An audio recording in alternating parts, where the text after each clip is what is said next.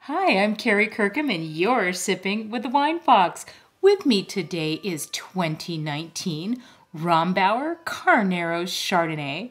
It is 100% Chardonnay from the Carneros AVA, 100% whole cluster pressed, 100% barrel fermented, and 100% malolactic fermentation.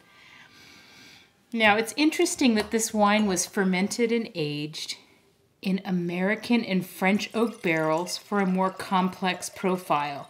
This particular release was aged 9 months in both barrel types, 1/3 of which was new oak. One thing you'll notice with Rombauer is that full mouthfeel comes from both malolactic fermentation and a 14.5% alcohol content, which presents as both balanced and integrated. So, what's it like? I'm getting ahead of myself because this truly is the empress of California Chardonnay. It really is. It's defined a whole entire category. And I think it's quite lovely. One thing that people don't give Rombauer credit for is they have small vineyard lots that are kept separate and they blend it before bottling. So there is a lot of care that goes into making this wine. Also, the grapes are harvested at night and hand sorted, which that cool night harvesting assures a low, slow, cool primary fermentation. So there's a lot of care that goes into this wine. But again, what's it like? On the nose, I get ripe apricot. Beautiful, like a juicy apricot. I get butterscotch. I get vanilla. I mean, it just smells absolutely intriguing. I want to dive right into it. People refer to this as like cougar crack and stuff like that, but you know what?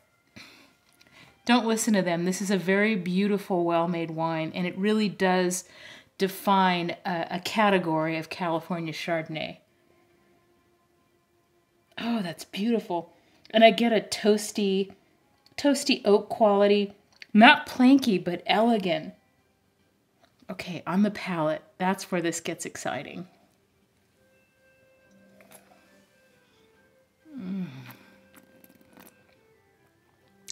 Oh, lush, plush, generous, juicy.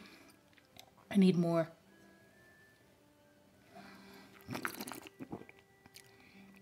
Okay, again, apricot.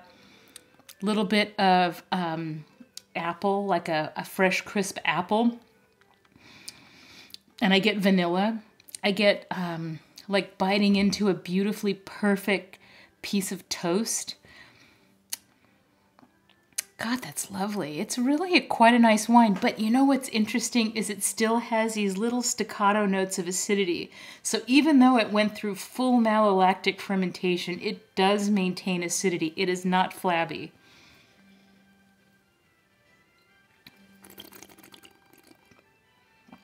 Beautifully complex. It is big on fruit, rich on texture. Again, big on vanilla spice. Sumptuous, buttery, but yet still maintains that acidity. Now, some people may ask, what is malolactic fermentation? And if you're curious about that, stay with me. If you're not, this pretty much concludes my review. So I don't want to keep you after class for stuff that you already know. But malolactic fermentation, you may hear that term bandied about a bit. The principal acids in wine grapes are tartaric and malic acid. And then there's some citric acid floating around in there and some other acids. But what I'm really talking about are those two acids. But malic acid is like the acid that you find in like a green Granny Smith apple, a tart, mouth-watering acid. What happens is this bacteria converts it into lactic acid. So you have that malic acid converted into lactic acid. Lactic acid is what you find in butter, yogurt, cheese, dairy products, and that gives it that plush butteriness. And that expression really comes across in Rombauer, particularly that buttery note is the chemical compound is known as diacetyl. That's that buttery taste that comes naturally from malolactic fermentation. And this is known as the queen of it. And I think it's really enjoyable. I paired this with an aged Gouda. So if you want a truly mind-blowing experience, pair this with a beautiful aged Gouda and sip the wine and sit back and enjoy all of the flavors, all of the textures. It is a real experience that you have to engage in. And that's what Rombauer Chardonnay is all about. I think it's quite lovely. Cheers to the Empress. And again, that is 2019 Rombauer Carneros Chardonnay. And to that, I say cheers and carpe uvum.